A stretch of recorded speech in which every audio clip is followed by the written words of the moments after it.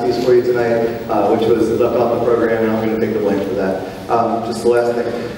In the program tonight, this is the first time I've done this. Once I get the program right, I just copy and paste for future reference. So if I messed up, if I didn't spell a name correctly, or if I omitted a name or something, please send me an email and have mercy on me. I know that you know, you're here, you want to see your child's name and print. I absolutely understand. I think I got everybody's. I had the kids check over them, but if something's wrong, would you please email me and let me know, and I'll change it for next time, okay? So you're ready to send it tonight. Also, I wanted to remind percussion parents that tonight, after the concert, the xylophones can go home. Okay? And tomorrow for class, we need to have, tell me if I'm right about this, Mr. Bolin, we need to have practice pads, and we need to have drumsticks, and that's all, right? And the red book, yeah. So if the kids have a stick bag, which most of you did, I think, just bring the stick bag and the practice pad and leave the xylophone at home. Okay? What we're going to do from here on out, would you like to explain how that's going to work?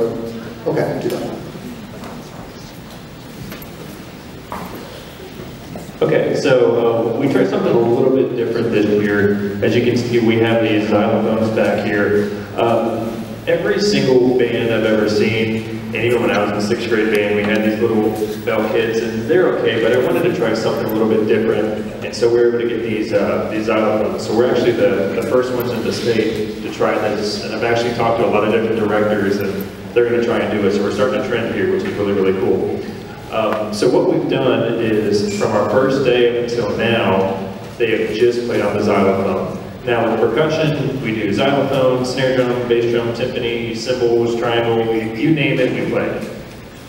But what I've always found is students normally get really good at the snare drum and not quite as good on the xylophone. So I wanted to focus just on xylophone up to this point. So what we're going to do is the kids can now take these home and they can practice these.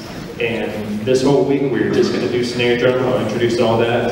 And then from here on out, I'm going to divide the kids into 2 different groups. So half the groups will play xylophone on Monday, Wednesday, Friday, and the other half is going to play xylophone on Tuesday, Thursday, and every other Friday. So they'll have 1 day of snare and 1 day of mallets, and we'll go back and forth. So percussion parents, they need to make sure they have their stick bag with their percussion or their xylophone mallets, snare sticks, drum pad every day. So they'll be going back and forth.